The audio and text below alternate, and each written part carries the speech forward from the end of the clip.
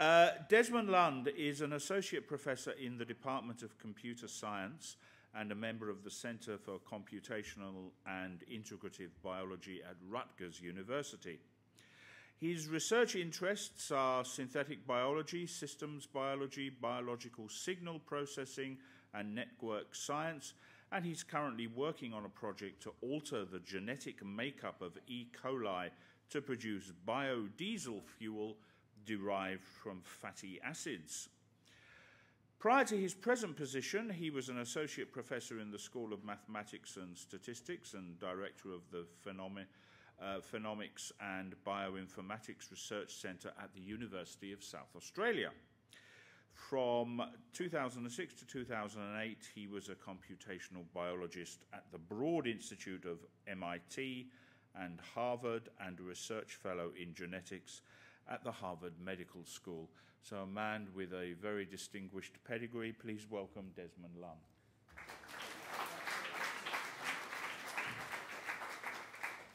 All right, thanks very much, Alan. So Claudia's given a very good overview of synthetic biology, and in particular, she mentioned these revolutions that we've been through, these industrial and information revolutions, and we're all sort of personally familiar with the information revolution. And in fact, there are many similarities between what's happening now in biology and the information revolution that we've all experienced. And I'll tell you a little bit about how that comes about. So first of all, so what is synthetic biology? Well, Claudia talked about this, but here's just another perspective where what we can do is we can think about what's happening in biology in analogy to computers, which is something that we're somewhat more familiar with. So here are a couple of quotes from a recent journal paper reviewing the state of synthetic biology. And what you can see here is that the authors of this paper have highlighted that synthetic biology is about engineering, and it's also extending genetic engineering. So there are many similarities between synthetic biology and genetic engineering, but synthetic biology sort of takes genetic engineering to the next level because we're not so much thinking about inserting, say, a single gene into an organism, but rather focusing on systems of genes, so a whole collection of genes and how they work together. So in any case, you can think about cells in a way that's sort of analogous to computers. Now, computers are something that we've engineered for quite a long time, and we're quite good at it. And at the base level of a computer are these great things called transistors, and we put the transistors together in certain ways to make these gates, and then put those together to make modules, and eventually make up the computer. And you can think of a cell in a very similar way as a computer, where instead of having these transistors at the bottom layer, we have genes, which are sort of strings of DNA that do certain things. They're used to make proteins, then carry out biochemical functions. The main difference between cells and computers is that we made computers, but cells were engineered by nature, and we didn't really know how that came about. But now we're beginning to unravel how that's happened, and we can start thinking about building up cells using the same principles that we've used to build other complex systems like computers. So why do we want to do this? Well, there are many, many applications, and Claudia's touched upon a few.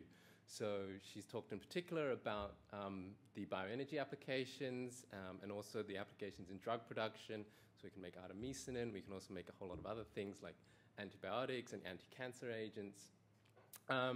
There's also biomaterials, bioremediation. So I won't talk about these in too much detail, but some of the most exciting applications are in biomedicine. Now, these are quite a long way off, but rather than just using cells to make things, we can actually make cells be intelligent in some way, so they can actually respond to their environment in some sort of intelligent way.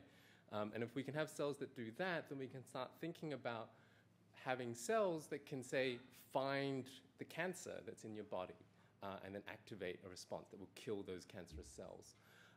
We can also think about having bacteria or viruses that can be used as infectious disease therapeutics. So, we're often infected by these nasty bugs that are in nature. But what we can think about doing is actually making bugs that can target those nasty bugs and go after them and kill them as they infect us. Okay, so my research is also, my personal research is also focused on fuel production. What we're doing is, rather than thinking about making biofuel from biomass, which is mostly what a lot of the biofuel work is about, so mostly people are thinking about making biofuels from, say, sugar, which is derived from a plant or from a grass. Or they're thinking about growing up algae and then converting these algae into biofuel. What we want to do is to engineer an organism that can directly take in sunlight and carbon dioxide and do all the work inside the cell. So within the cell, we carry out all the chemical reactions that will make a fully finished fuel, like biodiesel, and then just excrete it out into the surrounding media. The reason for doing this is to make it cheap, because what we need to do with fuel is that we need to make something which is cheaper than fossil fuel if we really want people to adopt biofuels. So we're thinking about direct biodiesel production, and to do this, we're doing this metabolic engineering that's been talked about. And there's another component, which is that we use computer design. So a large part of my work is in building up computer design as being a fundamental component of doing engineering of these cells. So biology for a long time has been what's called a wet science. We just take cells and we do things to them. But now there is this sort of dry component, this component that you do outside of the lab, which is becoming increasingly important. So rather than just looking at the system and then making changes to it, we can insert these steps where we model the system mathematically or model cells mathematically, and then we use a computer to design how we want the cell to behave and actually test it out in the computer before we actually go and make the cell. And as the engineering gets more complicated, this becomes increasingly important. Okay, so I talked about computers as being an important part of what's going on. And in fact, there are many ways in which these computer technology and these biological technologies are linked. So just to put it in perspective, though, this is a plot which is showing something that we've all sort of personally experienced, or at least partially experienced. So computers, as we all know, has evolved very, very rapidly over the past several decades. So this is just a timeline going back 50 years. And most of us here weren't around at that time, but you could have... sorry.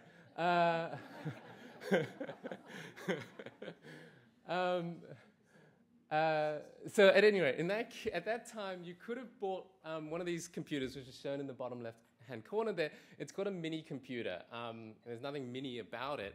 It's actually a very large thing that you put in, you put in like a corner of a room. This was made by a company called Digital, which is no longer in existence.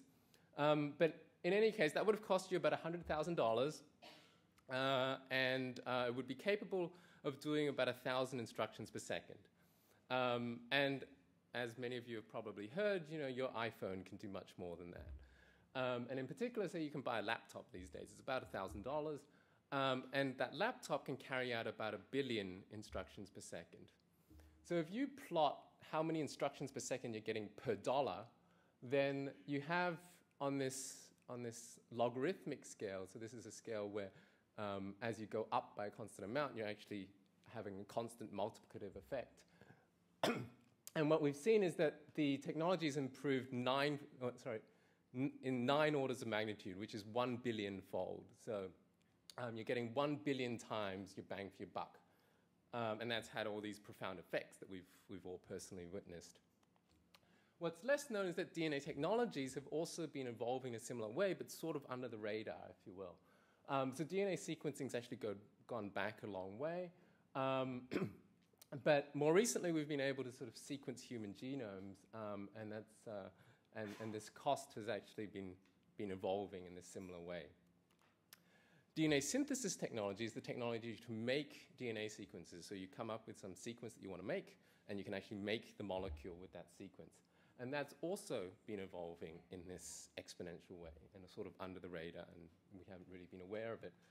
But now, these technologies are sort of coming to the fore. So this is just a couple of examples. So this is a press release by a company called Complete Genomics in California. And what they are releasing is a product to sequence human genomes for $5,000 each. Now, to put that in perspective, the first human genome was finished in 2003, just 8 years ago. And that cost about $1 billion. It was a multi-billion-dollar project. So in the space of 6 years between then and this press release, the cost has gone from $1 billion down to several thousand. And so that's had completely, very profound effects, and effects that we will start to witness in the next 5 or 10 years when personal human genome sequencing will become a very real thing. On the other side of that, we've been able to also make DNA sequences. So this is just a press release from the Venture Institute where they announced that they synthesized from scratch the genome sequence for a bacterium. And so this is a bacterium with about 1 million base pair genome sequence, so about 1 million of these DNA letters long. They made that entirely from scratch and they put it into a cell. Now, at the moment, that's incredibly expensive. That's the sort of thing that you can do if you're the Venture Institute and you have a lot of funding.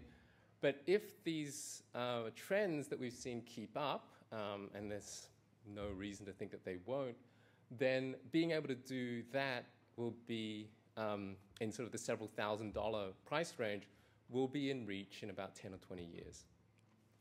And that will have these profound effects that, so we can now very easily read the genome sequence of anything that we find in nature to understand what the DNA sequences do, and we can very quickly make and cheaply make those sequences and put them into organisms. And that's having this, and it's really these technology trends that's driving synthetic biology, and that will mean that synthetic biology will be a big science that will impact on our lives in the near future.